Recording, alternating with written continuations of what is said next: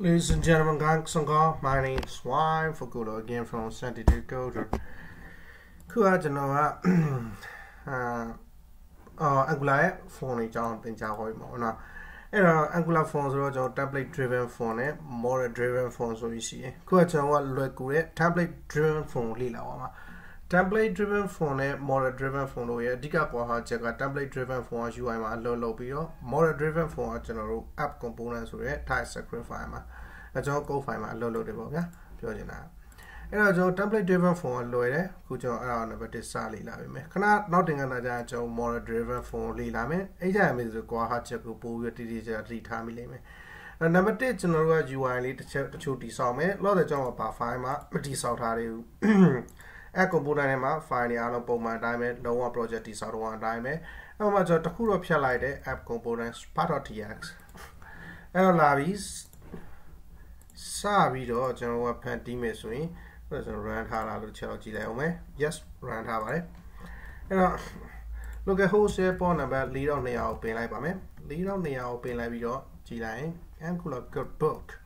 Okay, why done? Era jawa live container kuti some laka booster jo thera na basically booster thema call empty 6 pe alwe be tha lai me now ma channel phone to kuti some laka phone class format check be tha lai me okay lo the action ni ba mlo general UI ba me lo ma jo po da ba le server ဘိုင်းပါလဲမလို့ဘူးဗျာဘယ်လိုတော့ Angular လုံးဝဖြတ်ချပြတာဟို server နဲ့ client တွေကိုလုံးဝမတွဲမရဘူးဟို PHP ဆို server နဲ့ client နဲ့တွဲပြီးတော့ generate လုပ်တာတွေ client တွေကို server ဝင်ပြီးတော့ PHP ကို HTML code တွေခြားထဲမှာထည့်ထားတယ်ဒါတွေဘာမှမပါဘူးเนาะ okay form မှာကျွန်တော်ဘာ form မျိုးစားလဲဆိုတော့ import group တစ်ခုတည်ဆောက်လိုက်မယ်import group ကတော့မိတ်ဆွေလည်းရင်းနှီးနေပြီเนาะ import group မှာကျွန်တော် import group add-on လေးတစ်ခုတည်ဆောက်လိုက်မယ် JavaScript group add1 add-onအဲ့တော့မှကျွန်တော် user name လို့ပေးလိုက်မယ်ပြီးမှကျွန်တော်က let create ရေးထည့်ရမယ် import ကိုမှ booster ရဲ့ import control class ကို form control class ကိုခေါ်ထားမယ် form control class ကိုခေါ်ထားမယ်အရေးကြီးဆုံးချက်ကကျွန်တော်ကဒီ name attribute ကိုသတ်မှတ်ခဲ့ဖို့ပဲ name attribute သတ်မှတ်ခင်အလုံးလုံးမှာမဟုတ်ဘူးเนาะအဲ့တော့လက်တွေ့လာကြည့်ခြင်းဒီမှာရပါတယ်နော်ရဘာလို့ကျွန်တော်ကရုပ်အလောက်စိုးနေတာလဲOFFCD offset မှာ empty ကို3ထားပေးလိုက်မယ်ပြီးတော့ကျွန်တော်ကပေါ်အောက်ကို margin 5လောက်ကန်ထားလိုက်မယ် there we go okay column empty 6ကလည်း small လိုက်တာဟော column empty 6ကအရင် small နေတယ် username မှာတော့ကျွန်တော်ဟောနေတယ်column empty 6ကအရင် small တယ်တော့ import group form မှာ default class ကိုကျွန်တော်ဖြတ်ပြလိုက်မယ် default class ကဘာဖြစ်တာမသိဘူး come on it's not the problem ก็ offset empty ကိုဖြတ်ပြလိုက်ကြည့်မယ် too bad it's not working F1 for C1D1 control form class import group ရတယ်ထားလိုက်တော့ကျွန်တော်ဆက်ပြီးတော့နောက်ထပ် import group တစ်ခုကိုဖန်တီးမယ်ဒီကောင်ကိုကျတော့ကျွန်တော်တို့ကနင်းလောက်တဲ့ခဏလေးကျွန်တော်ဒီကောင် PG ထားကြည့်အောင်နော်class မှာကျွန်တော်က PG ကို primary လို့လောက်တဲ့သူပမာရှိနေတဲ့တရားကိုကျွန်တော်အဲ့လောက်ရုပ်ပြစင်ပြက်ကလက်မခံနိုင်ဘူးလीနော်okay ဒီကောင်ကကျတော့ကျွန်တော်ဘာဖြစ်ရမှာလဲဆိုတော့ဒီ group တွေအားလုံးက column empty 12ဖြစ်ရမှာနော် column empty 12ဆိုမှသူကအပြည့်ယူသွားလိမ့်မယ်နောက်မို့ဆိုရင်အပြည့်မယူဘူးအဲ့တော့ဒီမှာ class ကိုကျွန်တော် form လို့တစ်ချက်ပြန်ထားမယ် form okay ဘာမှလုံးမလုပ်သေးဘူးခဏကြာကျွန်တော်စဉ်းစားပြီးရှင်းမယ်ဒီမှာကျွန်တော် paragraph တစ်ခုခံထားလိုက်မယ်တကယ်အဲ့လိုမလုပ်တင်ဘူးဒါပေမဲ့ကျွန်တော်လုပ်ထည့်လိုက်ပြီနော်နောက်ထပ် import group တစ်ခုကိုကူးချမယ်ဒီမှာကျွန်တော်တို့က name ကိုကြတော့ language language လို့ပြောလိုက်မယ် value ကိုကြတော့ကျွန်တော်က slash value တစ်ခုထည့်မယ် SCLECT slab မှာကျွန်တော် name တော့တစ်ခါထည့်ထားမယ်သူကကျွန်တော်ဘာအတွက်လဲဆိုတော့ language language အတွက် language အတွက်သူကကျွန်တော်ကဟုတ်ဘာမှစဉ်းစားမနေတော့เนาะဘာပါအောင်မလဲဆိုတော့ language အတွက်သူ့ကိုကျွန်တော် class တော့ထည့်ထားမယ် F1 form C1DR1 control လို့เนาะပြီးမှကျွန်တော်ဒီထဲမှာ option တွေလာရေးမယ် option က value ရဲ့ name ရဲ့ရှိလိမ့်မယ်เนาะအဲ့တော့ဒီကောင်ကကျွန်တော် language အတွက် name နဲ့တက်မှတ်ပြီးသွားဒုတိယကောင်ကတော့ကျွန်တော် PSS WRD password အတွက်သူ့မှာကျွန်တော်ပြထားမယ် add-on လေးမှာလည်း password လို့ပြထားလိုက်အဲ့တော့ကျွန်တော်အားလုံးမျှော်လင့်တဲ့အတိုင်းဒီလိုပုံစံလေးရလာမယ်ဒါလည်းမှန်တယ်ရောဒီဘက်နှစ်ကောင်ကြောင်တော့ why ကြောင်း input input group crew input crew မှာဒီကောင် div နဲ့ကျွန်တော်တိဆောက်ထားတယ်ကောင်ကျွန်တော် span နဲ့တိဆောက်ကြည့်အောင် come on you should be walking sucker F1 phone control ရကျွန်တော် slow ပေါင်းတာမှာ CONTRON phone control class မှာကျွန်တော်က F1 phone control ဝယ်ပေးခဲ့တာပါline ဝါဘာဖြစ်တာလဲပြောင်းသွားပြီလား what did I slow ပေါင်းတော့ what do you phone control လေ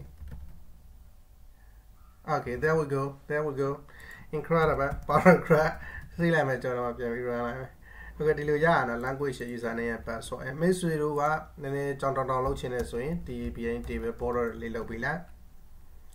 Okay တော်တော်longကြောင်သွားပြီနော်အဲ့မှာကျွန်တော်ဗာထည့်ပေးရအောင်လေ padding ကိုကျွန်တော်10လောက်ကန်ပြီးထားလိုက်ပညာပေါ်အောင်ကို wide dex and walk padding ကိုကျွန်တော်20လောက်ကန်ပြီးထားလိုက် sorry padding ကကျွန်တော်5အထိပဲအမြင့်ဆုံးရှိရတယ်နော် padding 5လောက်ကန်ပြီးထားလိုက် Okay ဒီလိုလေးဖြစ်လာပါနော်အဲ့မှာကျွန်တော်ကခေါင်းကြီးစင်တက်ချင်တယ်ဆိုရင်လည်းမိတ်ဆွေစိတ်ကြိုက်တက်လို့ရပါတယ်ထားတော့ကျွန်တော်အာရုံတော့ကြားရတယ်နော်အဲ့တော့ကျွန်တော် button လေးလုံးဖန်တီးဖို့လိုတယ် button လေးလုံးဖန်တီးလိုက်ပါ BUTDM button PDM မှာကျွန်တော်1နဲ့တုံးလိုက်မယ် W ရ NIG 1နဲ့သူကြောင့် SUB MID submit လို့ကျွန်တော်ပေးထားလိုက်မယ် SUB MID submit ဒီ button ကိုကျွန်တော် type ကိုကြတော့ဘာလို့ပြောလိုက်မလဲ submit လို့ပဲပြောထားပြီးတော့ value မှာလည်းကျွန်တော်က submit လို့ပဲခံထားလိုက်မယ်ကဲအဲ့တော့အားလုံးမျှော်လင့်နေကြတဲ့အတိုင်းပဲ button လေးတစ်လုံးပေါ်လာတယ်အလွန်ရုပ်ဆိုးနေတယ်ရုပ်ဆိုးနေတဲ့ button ကိုနည်းနည်းလှအောင်လို့ကျွန်တော် task ကို white လို့ပြောင်းလိုက်မယ်ပြီးရင်ကျွန်တော်တို့ f1 flow မှာ right ထားပြီးလိုက်မယ်ဒီမှာပါဇက်ကရွတ်တာမှန်တယ်ရောဒါပေမဲ့လက်ကရင်မားနေတယ် flow right okay incredible အဲ့တော့ကျွန်တော် stupid method လေးသုံးမယ် paragraph တစ်ခုတော့ခံပြီးလိုက်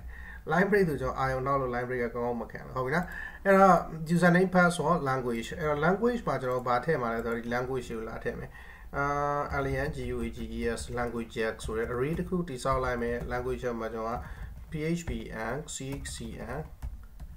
php and come on ajax and js1 json and ali we and laravel and laravel and PYD ဆိုရင် Python စသဖြင့် language ဆို array လေးတည်ဆောက်ပြီးတော့၎င်း language array ကိုပါဒီ option မှာ looping လာပတ်မယ်အဲ့တော့ looping လာပတ်မယ်ဆိုတော့ကျွန်တော်ကng4 နဲ့ပတ်အောင်ပေါ့ ng4 directive ကိုတုံးပြီးတော့ကျွန်တော်ဘာကိုပတ်မှာလဲဆိုတော့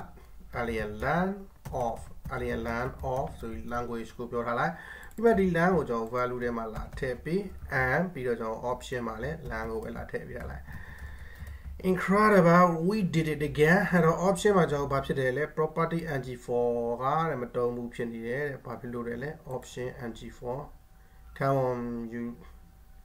don't share me that don't give me that shit use any other directive embedded အဲ့တော့ option နဲ့ပြီးကြည့်အောင်ဘာဖြစ်တာလဲဟုတ်ပြီမှားနေတဲ့mg4 left ဖြစ်နေနော်or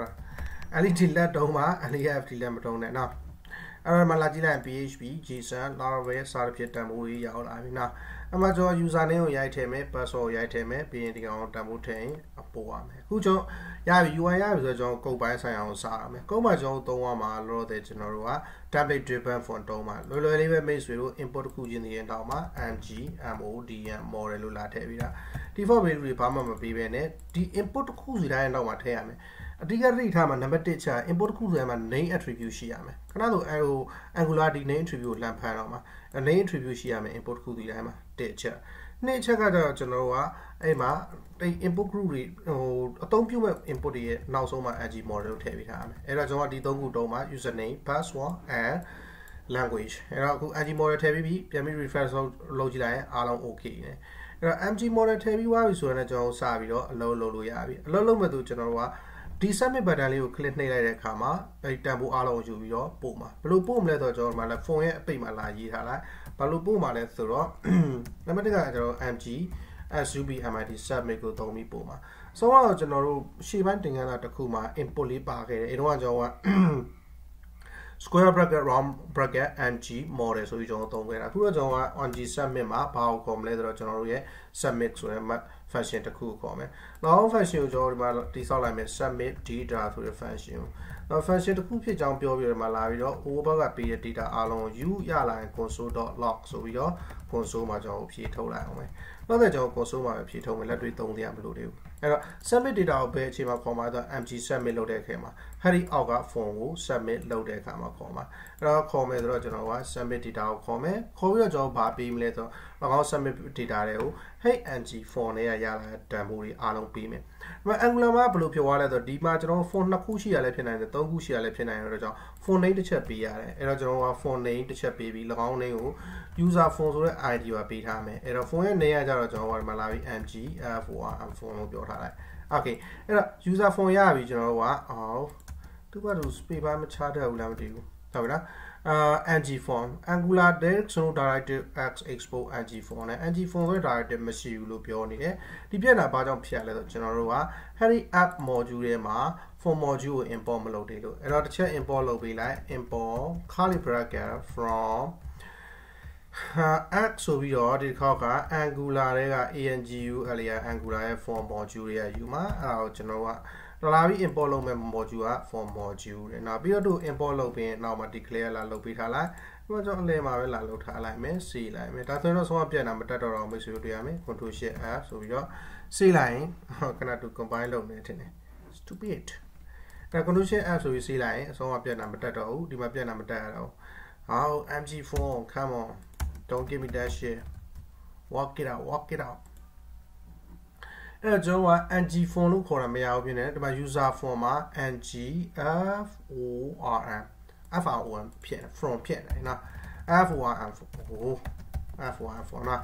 okay ဟာကျွန်တော်စလုံးမမားနေလို့ပြီးတော့ဒီ user မှာကျွန်တော်က land ခေါ်အဲ့ဒီ id တွေကမှာ value တွေအားလုံးယူမယ်လို့ဘယ်လို land ခေါ်လိုက်တာကျွန်တော်ဖြတ်အောင်ဖြတ်ပလိုက်တယ်အဲ့တော့ဒီ user form copy ကိုဒီမှာလာထည့်ပြီးတော့၎င်းထဲမှာရှိတဲ့ value တွေအားလုံးယူမယ်လို့ပြောလိုက်အဲ့ဒါဘာလို့နှိပ်တော့ control shift f format ချ control f c အဲ့တော့ user form ဆိုတဲ့ id နဲ့ ng form ကိုခေါ်ထားတယ်ဒီ form ပဲသူက land select မှတ်လိုက်မယ် select မှတ်ပြီးတော့ကျွန်တော်ရလာတဲ့ user form ရဲ့ data အားလုံးကိုဥပမာကျွန်တော် submit data ကို ng submit ဆိုရင် submit button ကို click နေတဲ့အခါမှာလမ်းပြီးပို့ပေးလိုက်မယ်အဲဒါဆိုဒီထဲကို data အားလုံးရောက်လာမယ်လက်တွေ့ message ကိုစမ်းကြည့် refresh တစ်ချက်နှိပ်မယ်ပြီးတော့ကျွန်တော်က y for cola လို့ရေးလိုက်မယ်ပြီးရင်တင်းတုံလို့ရေးလိုက်မယ်ဒီမှာ import types ကိုလောလောဆယ်ကျွန်တော်စမ်းတာဖြစ်တဲ့အတွက်ကြောင့်ပုံမှန်အဖြစ် message မှာ import types မှာ password လို့ထားရမှာဒါဆိုတော့မမြင်ရဘူးပေါ့ဒီမှာတစ်ချက် refresh လုပ် y for cola တင်းတုံပြီးမှ language မှာကျွန်တော် JSON လို့ရေးပြီး submit တစ်ချက်နှိပ်ချလိုက်မယ်မနှိပ်ခင်ကျွန်တော်ဒီမှာ control shift f လို့ format ချပြီးတော့ submit တစ်ချက်နှိပ်ပြမယ်ဒါဆိုရင် object တစ်ခုရတယ် user name က y for cola password 123 language ကတော့ JSON နဲ့တော့အားလုံးရတာအဲ့ဘယ်ရရလဲကျွန်တော်ကအဲ့ submit လုပ်လိုက်ရင်user form လေးတွေကကျွန်တော်လှမ်းယူပြီးတာမိတ်ဆွေသတိထားရမယ်ဒီမှာကျွန်တော်က key value နဲ့လာတယ် object တွေဖြစ်တဲ့ကြောင့် key က user name value က y for cola အဲ့ဒီ user name ကဘယ်ရလဲဒီ name user name ကိုပြောတာเนาะအဲ့တော့အရေးကြီးရဲ့အဲ့ဒီ name user name တွေပေးဖို့ရတယ်เนาะအဲ့မှာကျွန်တော်ဘာလုပ်လို့ရလဲ object ကိုတစ်ချက်နှိပ်ချလိုက်အောင်မှာကျွန်တော်ပုံပုံရှင်းလင်းတဲ့ပုံစံနဲ့ပြပြီးတယ် language က JSON password တင်းတုံ user name က y for cola ရတယ်เนาะဒါကိုကျွန်တော် template driven form လို့ခေါ်တာဒီ button နှိပ်တဲ့အခါမှာကျွန်တော် http request ကအသုံးပြုပြီးတော့ http posting လုပ် login လုပ်ဟိုဘက်ချပေးလာတဲ့ကျွန်တော် APN ချပေးလာတဲ့token ကိုယူနောက်အချိန်ကျရင် website ကို request တွေအချိန်ချင်းလုပ်လို့ရပြီအဲ့တော့ဒီသင်ခန်းစာလောက်ပဲနောက်ပိုင်းကျရင်အဲ့ token တွေပါအကြောင်းလည်းမိတ်ဆွေတို့သိရမှာအခုတော့ကျွန်တော် template driven form လေ့လာပြီးပြီနောက်သင်ခန်းစာမှာ model driven form ကိုလေ့လာမယ်